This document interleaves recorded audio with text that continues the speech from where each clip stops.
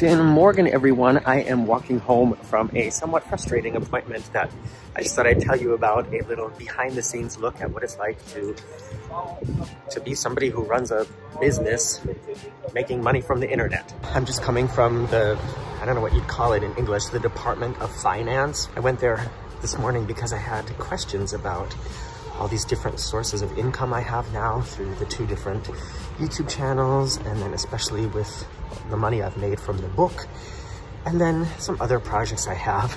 And I thought, okay, I'm just gonna go there. I mean, in Germany, it's an actual place, like you can go there and talk to a person, or so I thought.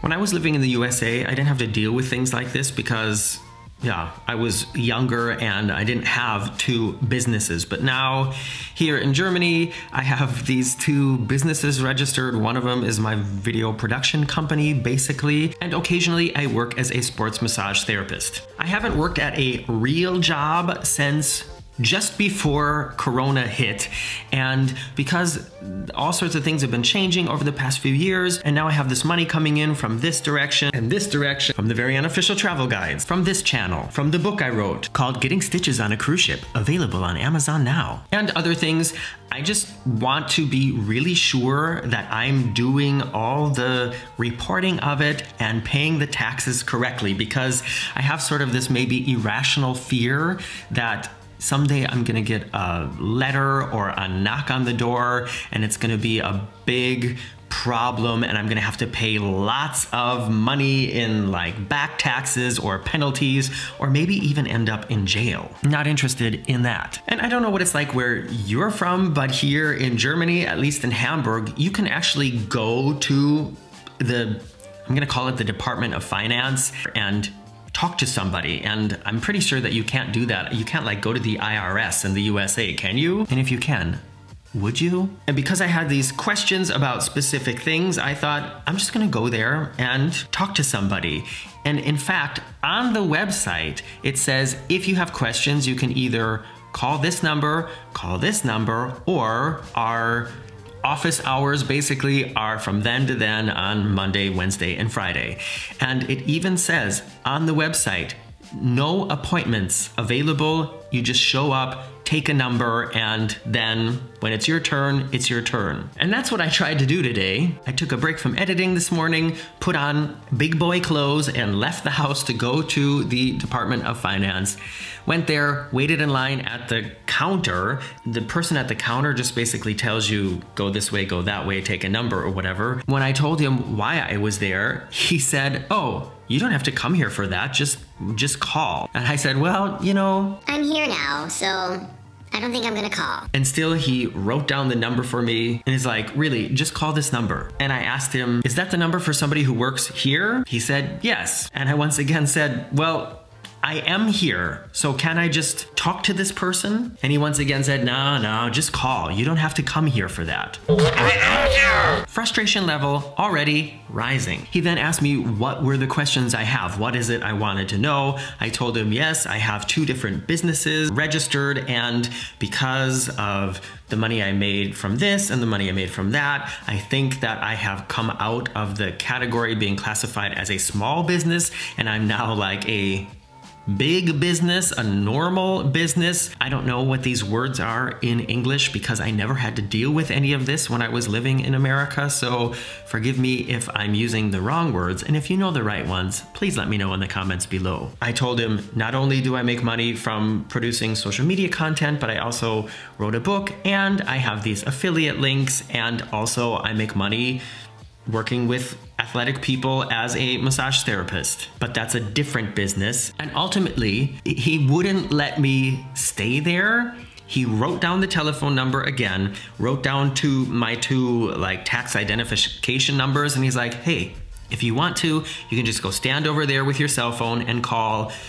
Maybe somebody will come out to meet you, but otherwise, just call the number. You don't have to come here for that stuff. I don't know, am I old-fashioned that I just, for certain things, I think it's easier and more, it feels more thorough to actually sit with a real person and talk about something like this instead of doing it on the telephone. But anyways, I did exactly what he said.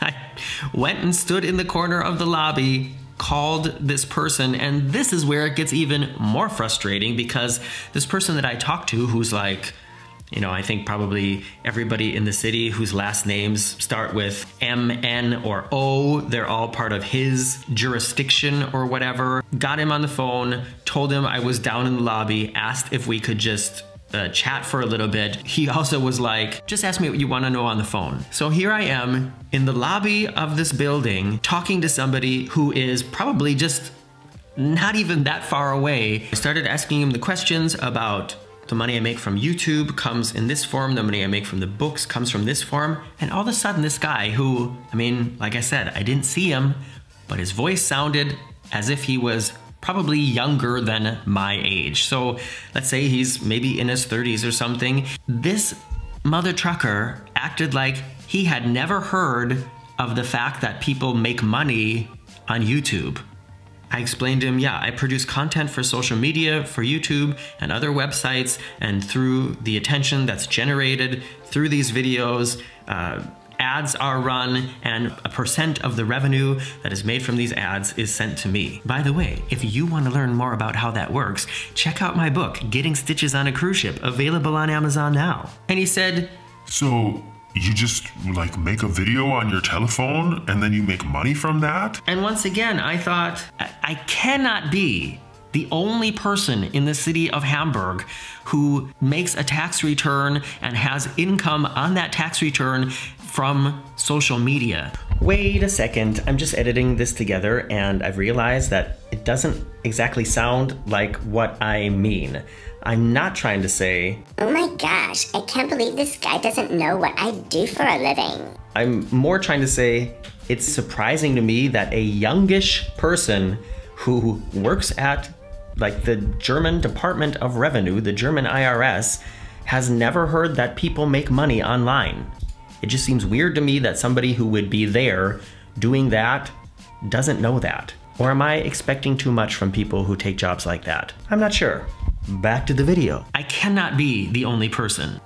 So before I could get the information I needed from him, I needed to explain the whole way that it works and what it's like to produce a video. I also had to explain to him what my book was about, and I don't know, maybe he ordered it now. But to tell you the truth, didn't sound like somebody who likes to read a lot. And in the end, I think he answered all my questions, and yes, I am no longer counted as a small business in North America or in the USA or Canada or England or wherever you're from. Is there like a generalization between, okay, people who own a business that makes less than this much, it's counted as a small business and there's certain rules for that. But if you go over that income limit, then it counts as a different kind of business and there's different kinds of taxes on it. Now that I am a big business, I have to do all these other things. I have to add a certain amount of, what do you call it, like sales tax to my bills when I do send a bill to somebody.